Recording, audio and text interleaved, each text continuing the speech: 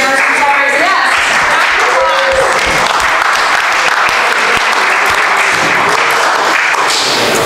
So thank you so much for coming. We're going to be exploring the culture of cider in America with Soham Bhatt, who is the founder and owner of Cider right here, and a newly opened gorgeous tap room in Florence. If you haven't been there, please go check it out. With friends, as you can see, and I'm going to let him introduce everyone and give you a little history. I'm sure you recognize some of these people up there. Thank you. Good morning, everybody. Good morning. This is pretty exciting, 25th Cider Days.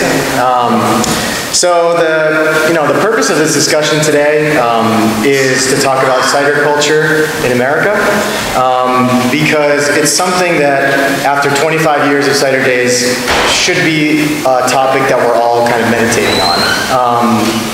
There are only a few kind of true cider cultures around the world. And in the United States, I think that cider, at least cider culture the way it is today, is kind of perceived as part of the mainstream culture in various subcultures. So cider as wine, cider as farm to table, cider as part of the craft beer movement. And so what makes cider part of the cider culture here is a question that I always think about. And so when I was asked to give a talk at Cider Days this year, I thought that instead of talking about yeast or something like that, maybe instead we'd get some people up here who have a lot more experience than I do about cider culture and talk about something like that, something that's important like that. So, a couple of quick things about where we're at right now with cider culture in the United States. So, roughly 1 to 3 out of every 100 drinks consumed is cider. So, if you're out anywhere in the United States, somewhere like 1 out of 100 drinks is cider. And less than half of those 100 people could even tell you what a cider is or what constitutes a cider. But to put some context to that, 25 years ago when Cider Days was founded, there were only 55 commercial cideries in the United States. Today we're approaching 1,000. And so even though it seems minuscule, just 1%, 2%, or 3%, there is something happening. There is a movement that's taking hold, and maybe it's taken 25 years to get there, but it's getting there. And the fact that these businesses exist, these producers exist, and there are people out there drinking the cider shows that there's an interest in it. And so now it's the question of, what about the next 25 years? Where do we want to see this in 25? And so for that, we have our esteemed panel here today, who I think will bring some really unique perspectives to this idea of cider culture looking ahead for the next 25 years. So we have Darlene. Darlene Haynes is, the way I like to think of Darlene is that she's a rationalist among petulant artists.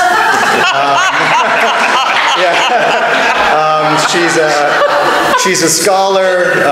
She's written books about cider cocktails, but she always brings a very sharp and sharp insight to every kind of cider conversation I've personally ever had with her.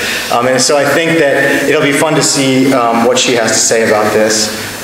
We have Ryan Burk, who is one of the few people who I've ever met that's not only traveled to every major cider region of the world and sub-region of the world, but also has collaborated with producers there and understands the culture on a level that many of us don't even have access to.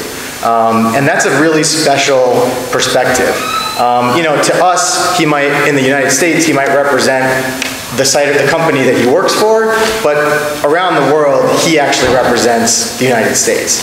And so it's an important perspective that I think he'll bring to this discussion. And then Tom Oliver is, doesn't really need an introduction among cider people.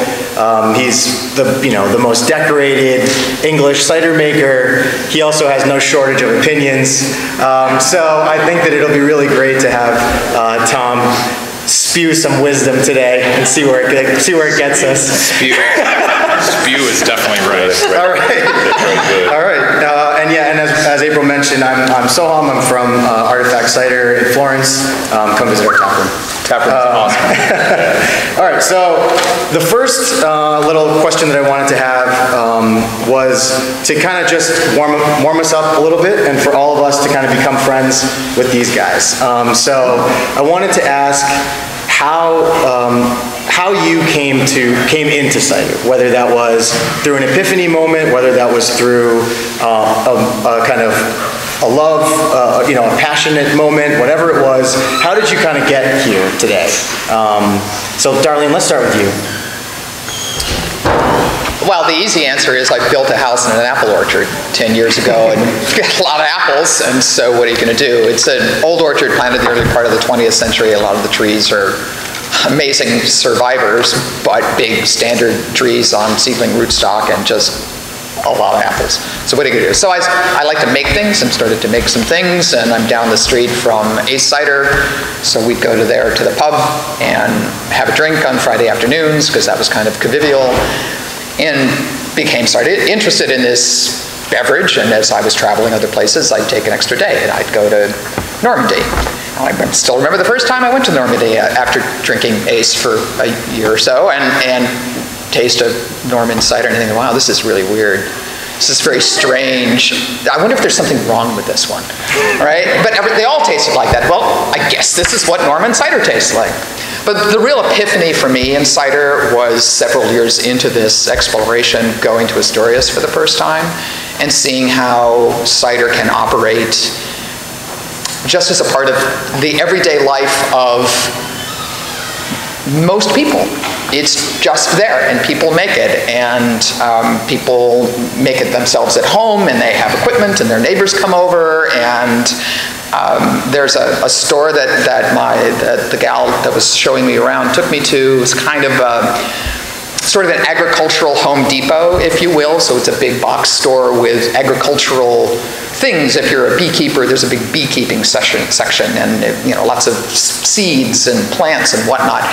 And a huge cider making section for just the home cider maker. And I can't think of a single place in the States that has anything like this, or frankly, anywhere else. With presses and grinders and glasses and just everything you can possibly think of. And it's like, poof, this is what cider looks like when it's just what people do. And that was really the defining moment for me. Wow. Ryan, you want to tell us about your story? Yeah, I'm from Williamston, New York, which probably most of you don't know where that is, but that's where Mott's is located. So my hometown is more or less the orchards for Mott's. Also a dry town from Prohibition in 2004. And sort of those things in flux creates cider.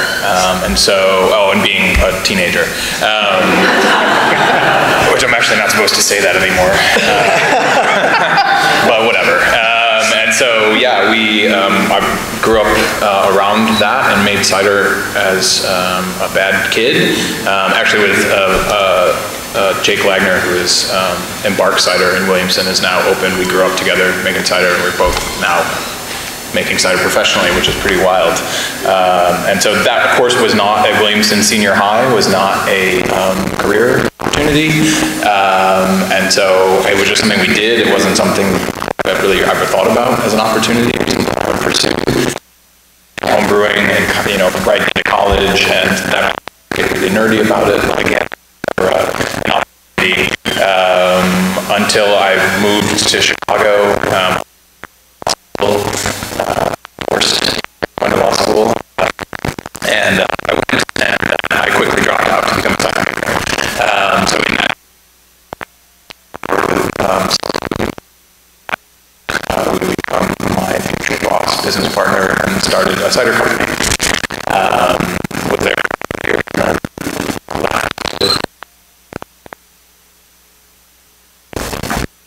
I'm curious to hear yours.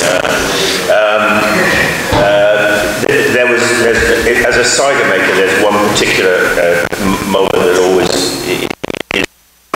people. In the 1980s, someone called Roger French wrote a book called The History and Virtues of Cider, with a Y. And he wrote about cider at a time when not only was cider not really anything other than Strongbow cider from Bulmers, but it was that we were down to the last half dozen small makers in Herefordshire, and the whole thing was, you know, an unworthy thing. Certainly nobody wrote books about it. He not only wrote a fascinating book about it, which looks at cider in ways that nobody has looked at cider ever since, but it's definitely worth reading. He made cider. He had a big old stone mill in his living room, sitting room, whatever you would call it. It dominated the entire room. Most people have a big television. He had a great stone mill there. And so below the kitchen, he had dug out by hand a cellar, because what you need when you make cider is somewhere cool to store it. He dug the hole under the kitchen and he managed to sort of chock up the roof of it and everything, but he'd done no lining of the walls or anything, so the cellar always had like 6 inches or so of water in it. But in order to find the different ciders, he put electric in there. So the whole concept of him retrieving a bottle of cider was brilliant, because he went down the steps and you never knew whether you'd see him again. So there was an element of surprise there. He made cider from trees in his garden and a small orchard he had, and the cider that he retrieved one night for me came up in a 500, in the UK we call it a 500ml beer bottle, with a crown cap on it. The crown cap was rusting. The bottle was sort of like murky and a bit but he came up, he said, I think this, because his labelling was pretty as good as my labelling is, really. He couldn't quite make out what it was. I think this is a Kingston Black. Anyway, he opened it, and it did that thing I love, that when you pull the bung out of the barrel, just that real life and energy coming out, and that lovely little bit of carbon dioxide. Poured it was golden and sparkling. It smelled and tasted divine. It was just like, I hadn't tasted a cider like that ever before in my life. I knew what cider was. We made farmhouse cider. This was a different league, a whole different thing, with sparkle, texture, qualities of Kingston Black. It was a brilliant cider. Needless to say, only one in every sort of 4 or 5 ciders that emerged from his cellar was that good, but this was special, and I remember saying that day that if I'm going to make cider, this is what I want to make, and it was that one cider, that one moment. That's it. That's what's responsible for me still trying to make great cider. I haven't made one as good as that yet. You're down to 1 and 3. No, I appreciate that. Thank you. You know, I think that what's cool and interesting about this this little sharing that we just did is that, and how does it tie into cider culture in America, is that for most Americans, we know a world without cider in it. Whereas somebody like Tom comes from a world where cider was a part of it, and there was an built perception about what it was and where it fit in, because there's history. You know, here, I didn't know what cider was at all until I was probably 21 or 20 years old. You know, and I think Darlene, you know, the first time you had it was like, oh, this is interesting. Actually, the first was the precursor to Angry Orchard, when they were selling hardcore. I found a 6-pack of hardcore in some store, and I thought, oh, this is all right. Yeah, yeah. We know a world without it. Yeah. And so, as we start thinking about, you know, where we've come in 25 years, where the next 25 is, I think that there are some kind of hallmarks to what makes a cider culture that way in a specific place. And so the three of you have traveled all around the world, and much more than I have, especially with cider in cider regions. So, you know, what are what do you think are some kind of hallmarks of cider cultures where cider has just been a part of that everyday life in those places? Is it, cultures can differentiate themselves through a variety of different ways, whether it's as a relationship with food, as a relationship with secret language or community? Is it a relationship with some kind of ritual, a way to drink it, a time or an occasion to drink it? What are some of those what would you think are some of the hallmarks of cider cultures around the world? Ryan, why don't you start? Okay. I think I relate a lot of this back to Asturias, mostly, because for me, the truest culture that I can feel and touch and see and participate in is in Asturias. The volume leader is the UK. Cider culture, maybe they're kind of in a similar place that we are, trying to define it and build it right now. And Gabe's one of those people. You can't miss him. He's got a mustache.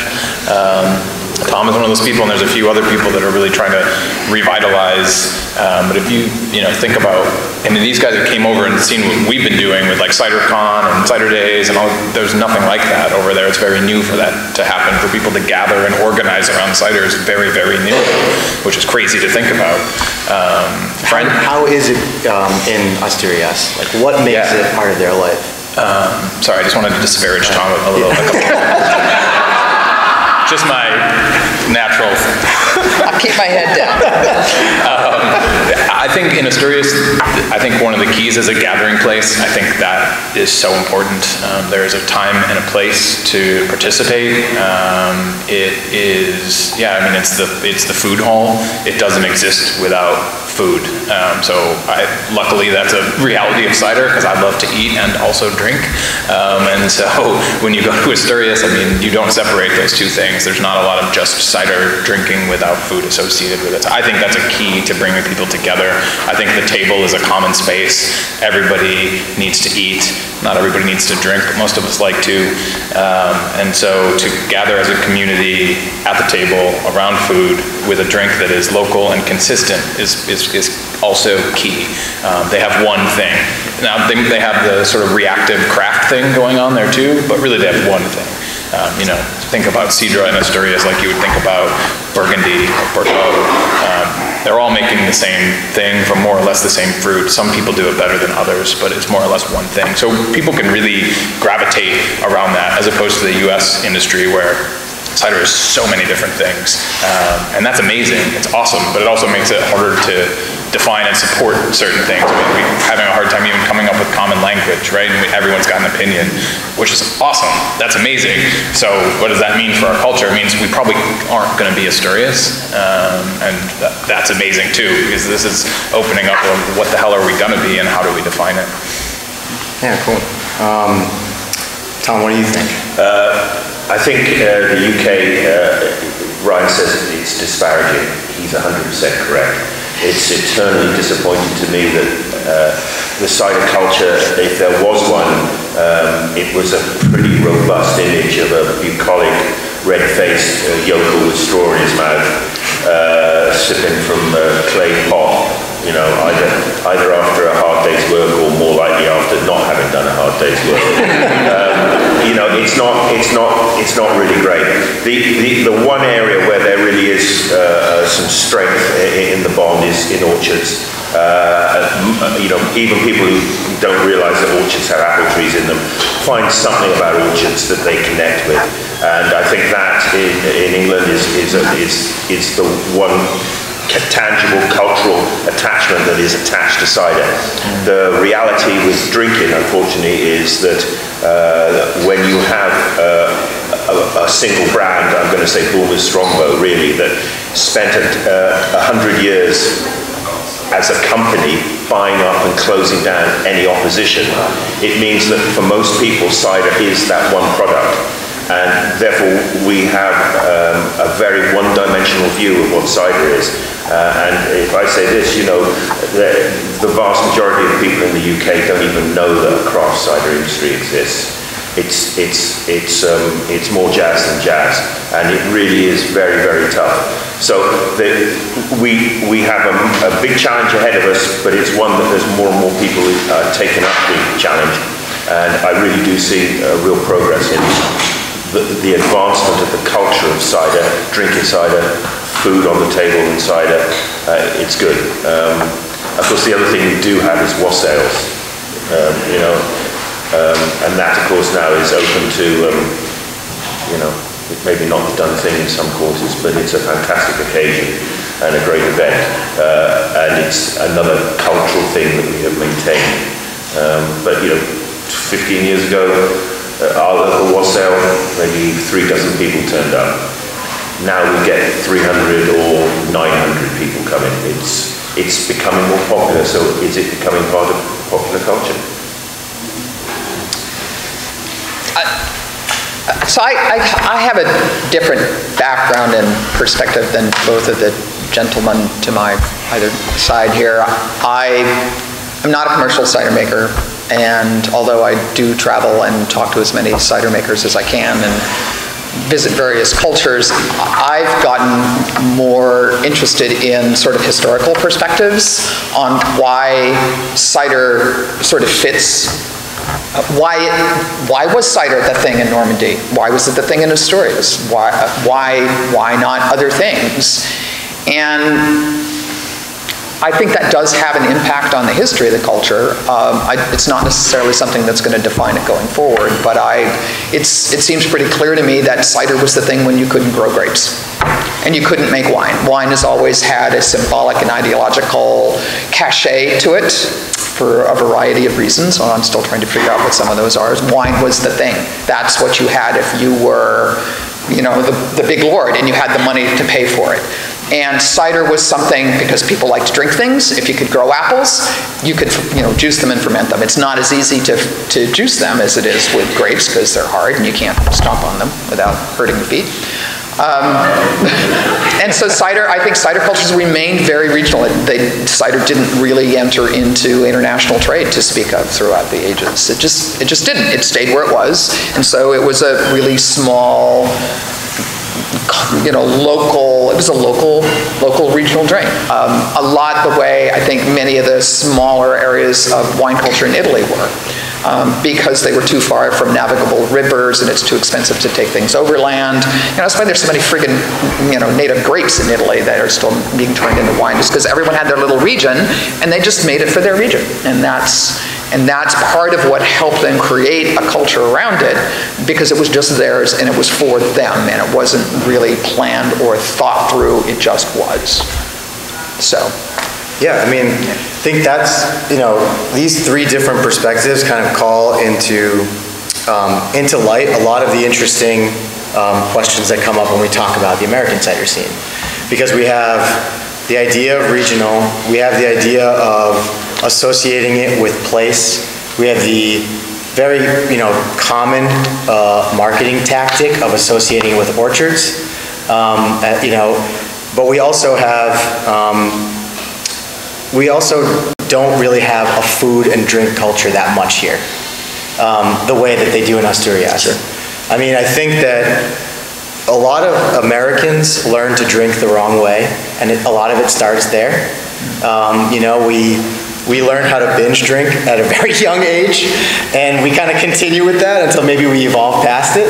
And when a lot of the younger cider drinkers are younger people, maybe they grow out of cider before they can even get to the good ones. I think that if we were gonna, now we have a little bit, we have kind of 20 minutes left, and this is where I really want to get into the meat and potatoes of this thing and start speculating on the idea of what does an American cider culture look like. We have a historical perspective of it being kind of niche throughout history. It's still niche here. Should it always be niche is a question. Should it always be a small thing, or should it be a big thing? Is that what we want? I have to jump in and say, America's too big to have an American cider culture. I think there are going to be regional cider cultures going forward, and maybe it's going to be Northeast or New York or Northern California, but I don't see that there's ever going to be just an American cider culture any more than there is an American cider. I don't see how that's possible. Yeah, so what do you think those, I mean, say we were going to break it down to a couple different regions, what would be some of the things that might make it regional in those places? I think that the clearest distinctions are in, obviously, East Coast v. West Coast, Northeast Coast v. Northwest Coast.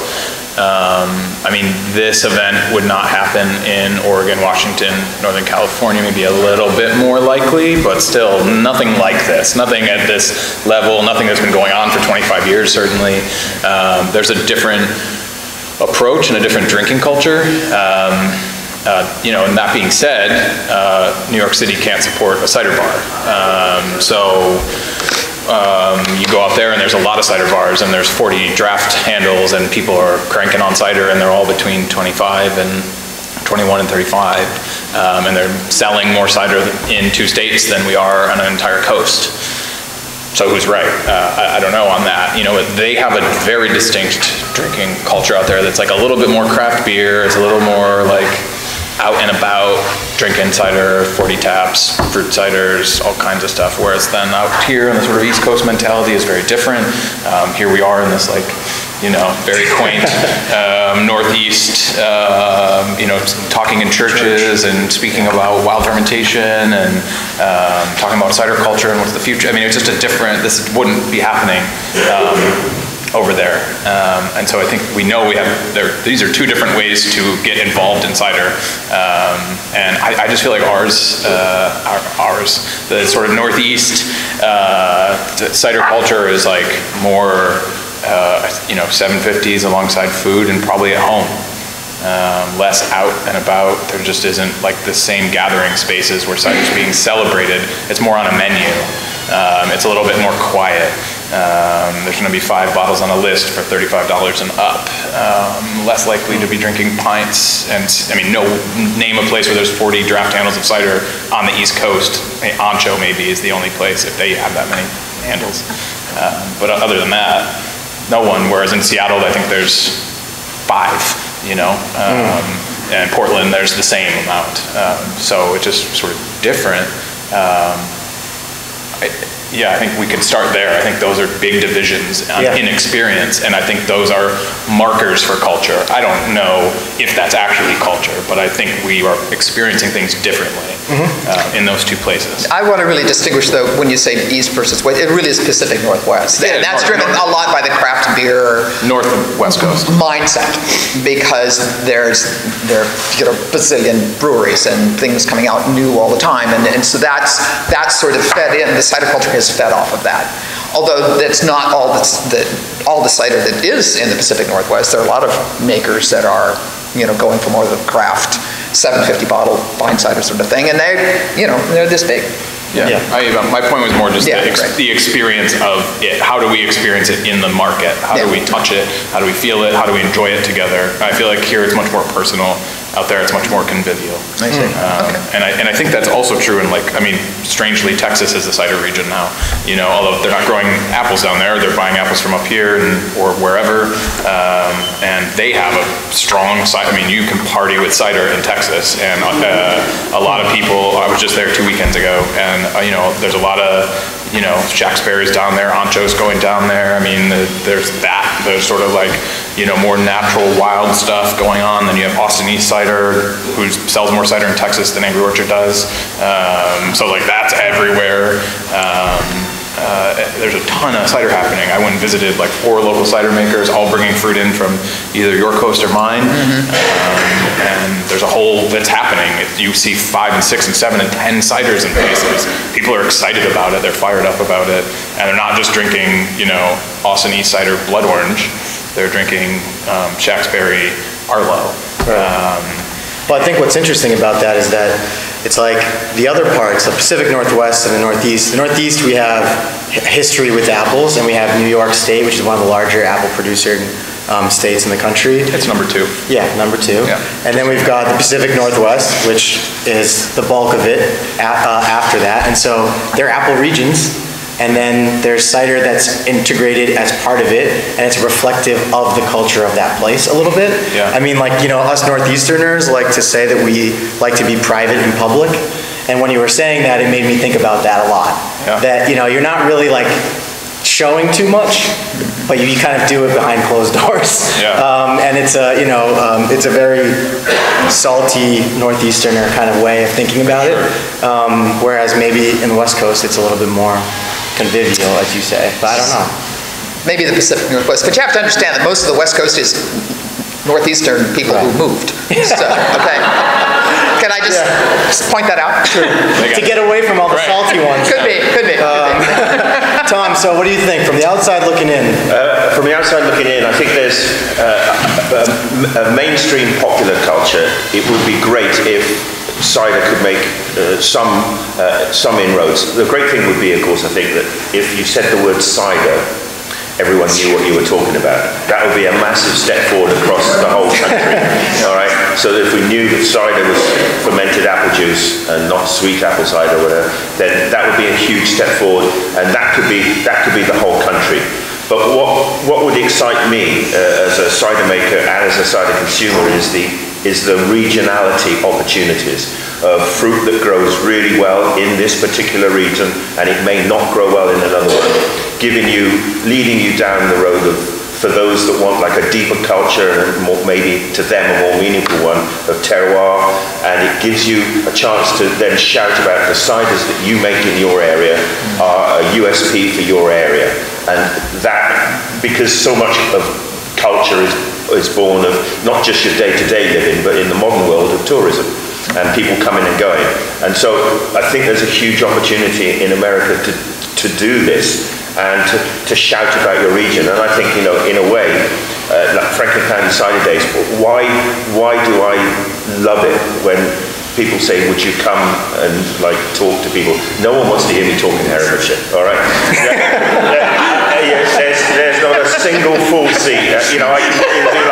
It'll be I use tumbleweed. It'll be tumbleweed in the village halls with me. And if I can't get my mum out because she's 90 now and some nights she doesn't want to get out, I don't have anyone sitting in the audience. So I come here because someone's going to listen to me, or you're waiting for a better one. Okay. So cider culture has got some real, I think, opportunities here, and some real things you can celebrate. You've got history, like we have history, and you've got to work that history out. You've got to find out, what bits you're going to use, what bits you're not, and what bits you can't. And I think but I'm excited by that, the potential of the regionality, and then that overall thing of popular mainstream. And if we can all understand what cider is, it would be brilliant. That's how I see it. Yeah. I mean, I think there's also a question about accessibility that this makes me think of. Because, when you talk about the difference between 750s or cans or like draft or whatever's out there, I mean, and at least in my experience, nobody's really that interested in 750s or fancy fine cider. And if they are, it's a very, very small, very, very, very small amount of people. I mean, it's important to know that that's true for wine also, right? Correct. That's a thing we all like to say as cider makers, but like most people aren't buying fancy wine. Well, most people buy $12 bottles of wine. Right. When you go to the wine section of any standard liquor store, I mean, there's like innumerable amounts of bottles there with no story. You really don't know. I mean, luckily now we have little computers, we can look it up while we're standing there in the store in our pockets. But before that, it would have to be curated. You'd have to have somebody potentially recommend something to you, or you just take a shot, try something. Sometimes you spend money that, and it turns out that you misspent it with wine, and sometimes it happens with cider too. But like, when you talk about Asturias, like how much does a bottle of Cider go for in Asturias? Well, $2.60. It's regulated, so $2.60, and then the DOP stuff can be $2.80. Maybe it's $3 now. Yeah, so €3 or whatever is like $4.50 for a bottle. That's the most you can spend. Yeah. And how many fine ciders are there that people are drinking in the UK that... None, I don't. 50, I might as well pay him £5 at the door and say, go get yourself another drink. It's costing me money. So I think that, it's like, okay, we have cider culture as things developing in places. We can hope that maybe one day people will know what cider is. 25 years ago in the US, they weren't even close. It was like fractions of percentages. Now we're at about 1 to 5% maybe. Maybe we're lucky that in 25 years we're at 5%. Yeah. And then at that point, what does it look like? Once people, let's play a little thought experiment. Let's say everybody does know what cider is. What happens after that? So let's make a prediction for 25 years from now. Let's dream a little bit, Well, how would you want it to be? Well, want it, that's a different question. Yeah, want it. It's a want it question. All right. I think that for me, the challenge right now, something we're working on in the Hudson Valley, is what are our defining apples? Let's start there. Let's start in the orchard, because without it, we are nothing. So that's the easiest thing to start at. Culture sort of grows from there, right? We've decided this is our thing, and we want to interact with it. To me, that's where culture is. And trying to get people to agree on what that is almost impossible. I mean, to the point where I'm just gonna say it, this is it, and I'm gonna put it on TV and no one can do anything about it. But yeah, we're really, what are the apples of New York State, and how can we support them, rally around them, and tell a quality story? The Newtown Pippin is one of those apples. So can we agree that the Newtown Pippin is this thing, and we can support it, and we will grow it? It will essentially become our Pinot Noir. Is that possible? And if it is, then we start to elevate cider in a way that's beyond the things it's associated with right now, beer or wine. We go past that and we claim something that is ours. So we can rally around it, we can continue to interact with it, people will try to grow it better than other people, it'll create demand, it'll identify that Newtown Pippin is being grown elsewhere, but it will be, you'll essentially have to say it comes from here.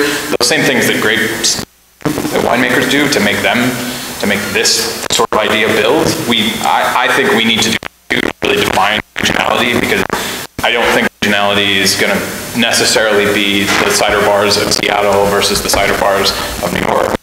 There's something there, people are interacting out in public, but I think that defining the regionality based on the one thing that we have that's different than everybody else, we elevate that concise, and has worked in other industries. There's so many varieties, and it's hard to grasp that, but the closer we can get to that, I think that's what I would like to see 25 years from now, is swaths of Newtown Pippin growing in New York State, being, wherever it going. I want that. I would like to see exactly that, but more varieties. Yeah, sure. That too. Also more varieties. But in a sense that I think one of the things that's interesting about the wine world is that they defined the 6 noble grapes, and that's all anyone wants to plant. But there are a lot of really cool, more regional varieties that do really well in their little pockets, but because the public doesn't, the average public doesn't, they know what a Cabernet Sauvignon is, at least they know that it's red, and it's gonna kind of taste sort of like this, but most of them don't know any of these other really, really cool fruits that grow well in their place. So, one of the things I think is cool about cider is that it hasn't quite become that restricted. The regionality is absolutely key to all of this, and understanding what a region is good at, and the fruit that is so special there. But more, right? Yeah. That's all. I know. No, limits are not. They can be useful, but. But I just think, those interesting varieties and blends and all that stuff's amazing, and all these special things we can do. But I also think we have to remember this for other people, right? Myself too. I'm creating hospitality, and I have to create interest, and I want people to be excited about it. So that means the responsibility then is to say it as digestible get them excited about it, and therefore create culture and bring people to the table. And I mean, so to simplifying things around is a really good way to get people to understand what you are talking about. Because as Tom, I think, said a couple times, and I could rattle off a bunch of statistics about this, but generally people have no idea what cider is and that it even comes from apples. And of course, everyone in this room is in a bubble right now. You know, it might seem, even from a big cider company, reality is like most people don't know who we are. We all know, but we do, you know, studies constantly taking, you know, consumer research, and the reality, nobody knows who we are. Cider is such a very small thing compared to the rest of the drinks market. And so, you know, there's a responsibility essentially to paint things in a way that you can look at it and say, okay, I get it. Yeah. And I think one of the easiest ways to do that is to come together around a thing, one simple thing, and then tell that story. That shouldn't ever limit opportunities at creativity or anything. Because you plant as many varieties as you want, but the more you plant, the more confusing it gets for other people. Yeah. Oh, great. That's good. So the area where I do think everything is really strong, and this is borne out by why everyone's here, is that grassroots element of apple growing, cider making, but everything else that goes with it. You know, it's not just cider. You know, you can do lots of things with apples. We're talking about cider, and with maybe a more commercial, overarching view of how we would like to see cider progress. But that grassroots aspect of cider, I think, obviously is incredibly strong in this area. I can't speak for other areas of the States because I don't know. But this may be an isolated situation in the Northeast, I don't know. But I think, well, while that strength is there, it'll always be something that can be built on to keep it alive amongst everyone. So I think that's a real positive, all right? That real ultra-regional, village-based, you know, people growing apples and all that. I think that's something to be treasured. Yeah, I mean, I think that if I was going to add anything to this, and maybe even just wrap this up, is that, you know, maybe for all of us that are here, it's something to think about the idea that it isn't just always what we're doing in the cellar, or, you know, sometimes it's about more than that. It's about how we spend our money, what we're paying for, how it fits into our everyday lives, and how these ideas of maybe one day people will know what Newtown Pippin is. That would be awesome. You know, and that Newtown Pippin is from New York or from the Northeast. And when I'm in California, I have Gravenstein, or whatever it might be.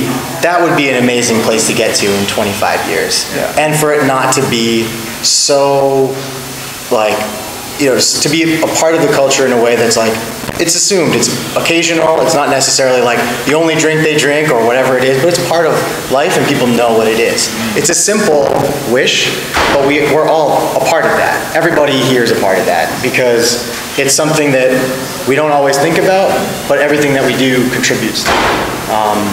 And so I guess everybody has their own hope for cider culture in the United States, but I hope that maybe you guys got some ideas here today about where it could be.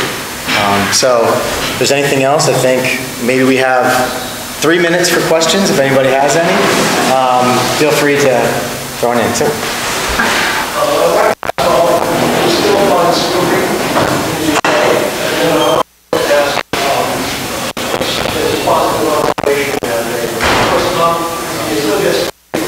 Yeah, you can still get scrumpy.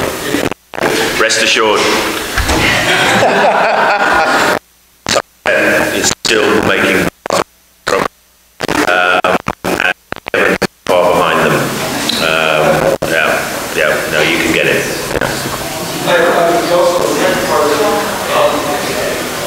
I would observe that when it comes to beer, when I was growing up, was, you know, Budweiser, Miller, and other mega brewers. In the last 50 years, what we found is more and more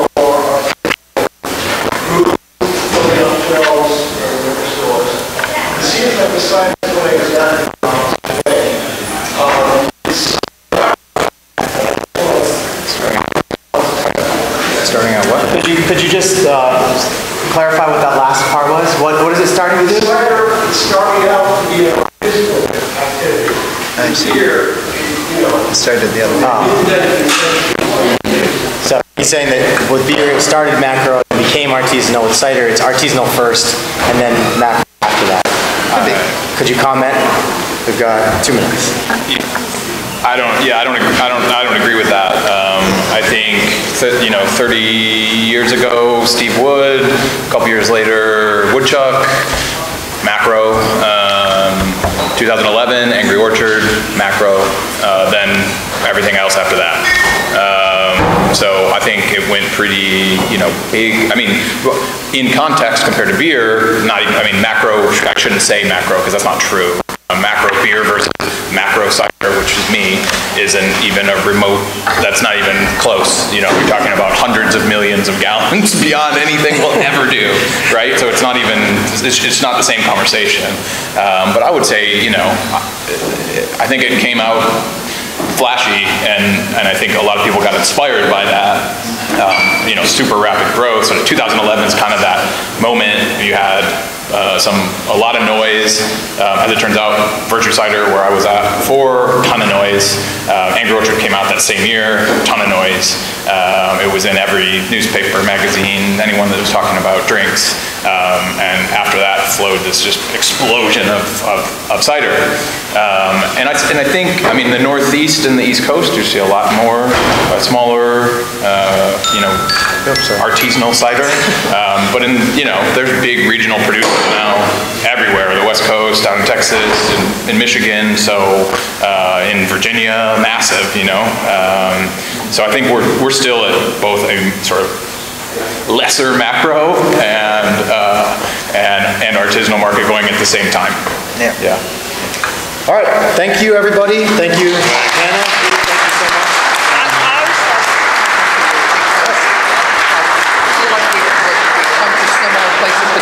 Three steps ahead of me.